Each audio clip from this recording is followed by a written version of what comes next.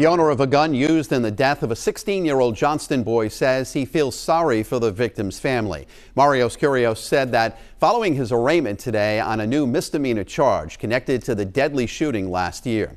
12 News reporter Anita Buffoni joins us now from Johnston with what else Kirios had to say and what she's learned from court documents. Anita? Police originally said this fatal shooting was accidental, but that all changed last week when the death of Dillon Viens was ruled a homicide. Now court documents reveal the involvement of Mario Kirios and reveal some details of what happened that night. While leaving Kent County District Court Friday, nothing to say to the victim's family at all.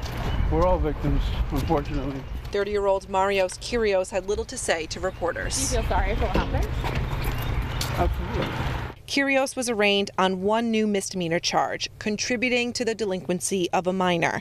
That minor is who police say shot the gun and is now facing manslaughter charges. Court documents say Kirios lived in the Cedar Street home in Johnston when the shooting happened last winter. Police responded to the home. Court documents say they found two individuals outside who said, quote, "He's in the house and shot himself," referring to the victim, Dillon Viens.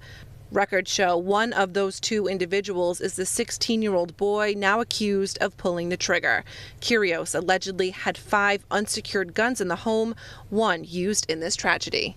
It draws attention for the importance of owners of firearms to properly secure them, to prevent them from getting into the hands of juveniles. Dillon Viens' mother recently testified in favor of a bill before the General Assembly that would strengthen penalties for gun owners who do not properly store their weapons. So no other mother has to sit here with their nephew and protest the love that we have for a child who was taken far too young.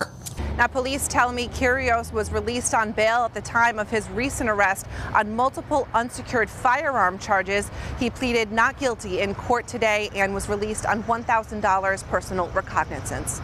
In Johnston, I'm Anita Buffoni, 12 News.